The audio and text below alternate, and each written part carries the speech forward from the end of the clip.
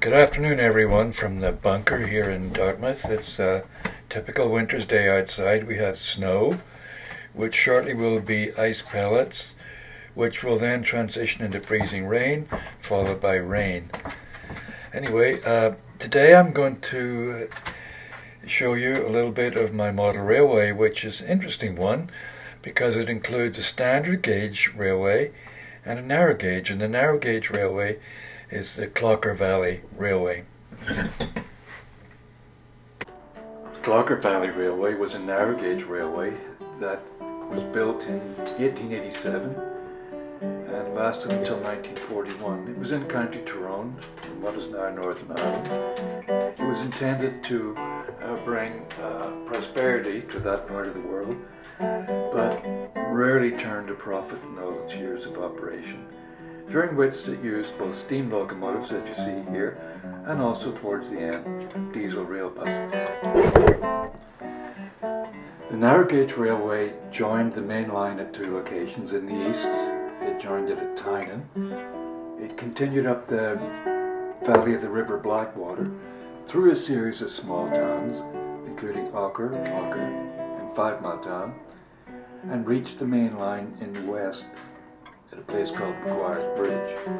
This was quite a prosperous rural environment, but as I said, the railway never really increased the prosperity. The steam locomotives were built in England and given quite pretty local names. This one was called the Blackwater, named after the river. The railway ran through a rural environment, sometimes beside the main road, sometimes through open fields. And when it reached the little town of 5 Mile Town, it ran up the main street. This is a very nice painting showing a busy main street in maybe the 1920s, with the railway coming along. The other view here is also of the main street at a later date, in which we see the rail bus coming. In the right hand side is a chestnut tree, and to the left is the chestnut bar, in which apparently my wife's sister was born. This is a nice view of the station at 5 Mile Town. The station building is over at the right, and the goods shed is at the left, obviously with the train, both passenger and freight, in the middle of the view. This is Tyrone, I think, in 1911. So this is where the narrow gauge met the main line. The main line is on the right, the narrow gauge is on the left, and the station building at Tyrone is in the distance, with the station box a little bit closer. The station building, as you see, is a very nice stone building built in the Gothic style to fit in with the local Tyrone Abbey. However, it's in a very bad state today. This is a photo taken perhaps 10 or 15 years ago, showing the station building at Tyrone in a state of disrepair. Glass has fallen in, the building is boarded up. It's owned by a local farmer who is letting it, I guess, gently fall into pieces. Because when we visited 2 years ago, 2018, this is what it looked like. And you can see there's now a tree growing up through part of the building. It's very, very sad to watch that. The farmer's a nice person, but doesn't care. And other parts of the world, this building would be highly valued, might be preserved. This is another view of the front. This is the former platform of the main line, showing the state of deterioration. Very, very sad. It could be rescued, I suppose. This is the view of the station in 1942, showing the main line, 2 tracks, with the siding in the distance, and notice that there was a platform on the other side. Signal box. This was taken, I guess, 15 to 20 years ago, and already it was in a very sad state of disrepair But as you can see, it was a very pretty looking structure, very sad. We tried to have a look at this in 2018, and unfortunately it was like this, covered in vegetation. We did struggle through the brambles, go around the back and try and get closer, but this was as close as we could get to the signal box.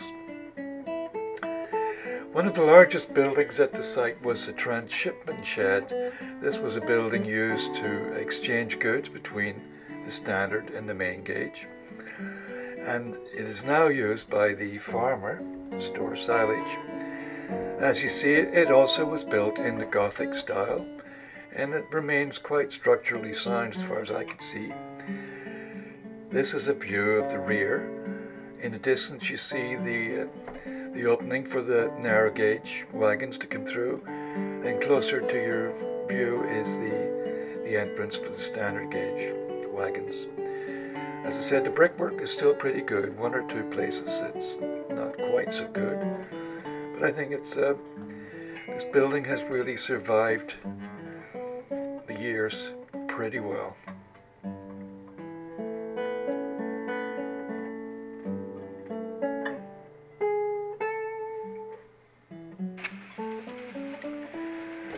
So this is the railway as it exists today. In the distance is the station at Tyrone with the signal box with no vegetation.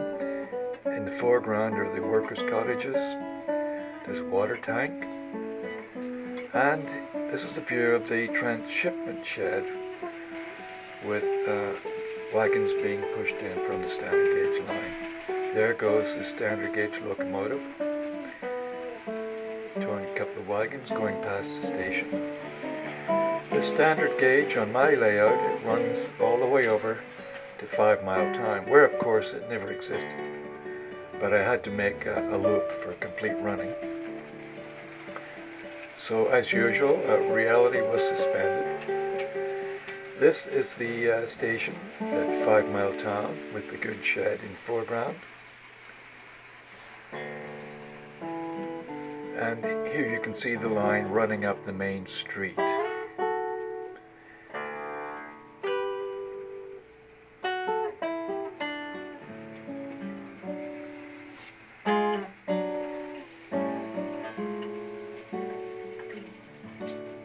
Most of these buildings have obviously been recycled from previous layout, but there's a nice little farm that I scratch built, a typical Ulster farm as we would call it.